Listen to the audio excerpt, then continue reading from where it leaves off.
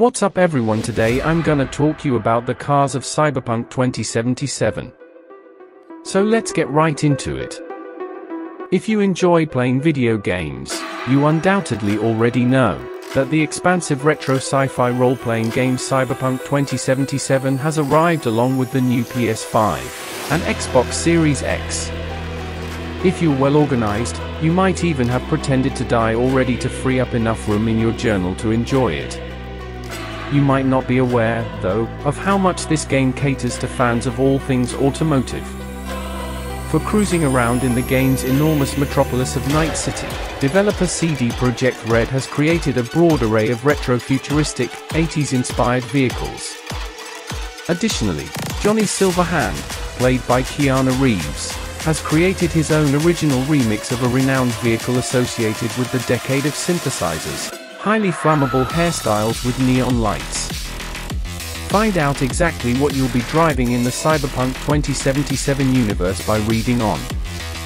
A world that, by 2020 standards, appears to be reasonably happy, despite its likely intention to be grim and gloomy.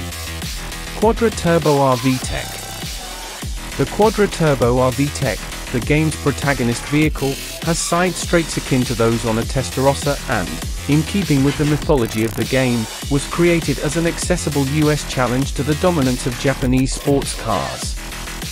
Naturally, it has a V8, but with 740 horsepower from a turbocharger.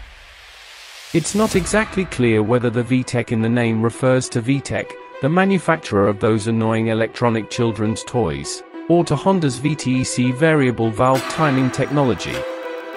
It's practically difficult to know for sure in this game.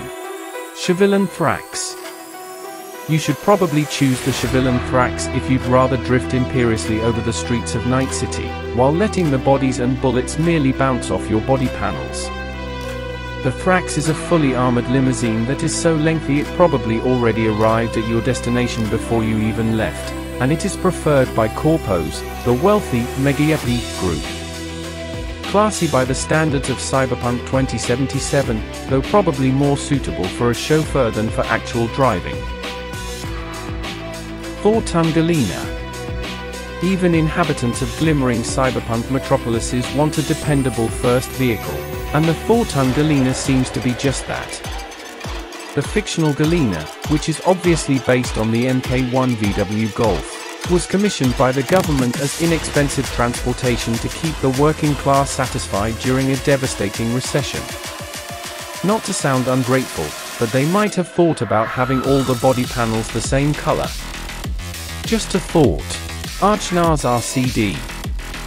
The Archnaz RCD is based on the Method 143 motorcycle from ultra-low-volume Californian manufacturer Arch, making it one of just a handful of cars in the game that you could theoretically go out and purchase.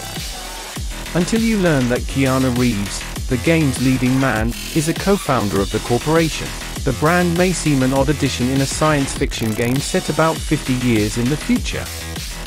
It also helps that it resembles a tool Judge Dredd might use to tinker with on his day off. Markigai my. This zippy little Japanese econobox, which looks like a combination between a K car and the Johnny Cab from Total Recall, isn't going to be winning any street races, of which there are many in Night City. If you ever used a parking place in a video game as opposed to just mounting the pavement at speed and springing out of the driver's side door, it is easy to maneuver through dense traffic and would be a breeze to park. Porsche 911 Turbo 930. It makes fitting that Keanu Reeves, the main character in Cyberpunk 2077, would have his own exclusive in-game vehicle.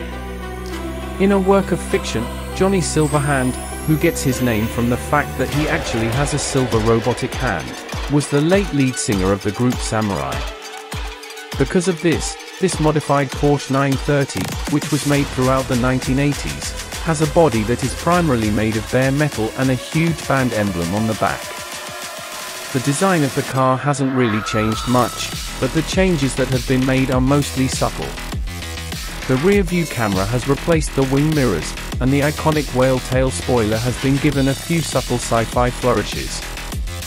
Given that Reeves' character isn't going to be utilizing it, and instead exists as a sort of digital ghost inside player character vs head by the time the game starts. We're hopeful we'll get a chance to test it out for ourselves.